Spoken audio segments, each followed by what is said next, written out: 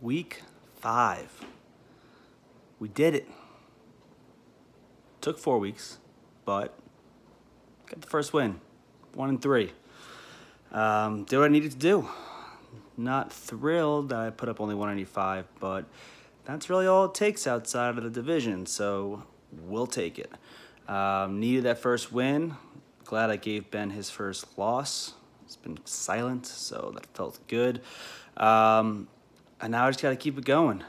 It's 1-3 is not the start that I wanted, but it's what we got. So I'm just gonna have to keep rolling outside of the division. We got Pater on deck. He finally woke up last week, put up a video for the first time. He's been really busy with work. Not all of us work. Most of us don't have kids. Most of us don't have houses. Most of us don't have land. So that's why we're able to put out all these videos. That's why we're able to comment on the boards, because we just have all this free time.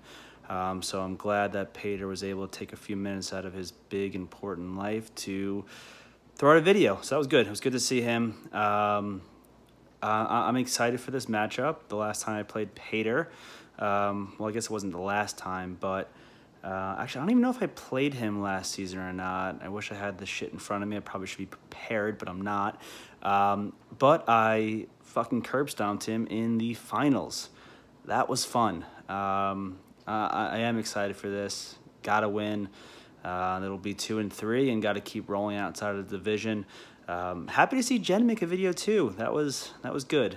It was fun to see her back. It's fun when more people are active. It kind of sucks when there's only the same 3 or 4 teams putting out content week after week. So I was glad to see that a few more people jumped in last week and started putting out videos. That got Chris to put the rankings out again, which is always entertaining and fun to watch. Yeah, so hopefully the trend continues this week. Hopefully there's more videos to come. Hopefully people are active on the boards. And we'll be looking at 2-3 heading into to week 6. Good luck.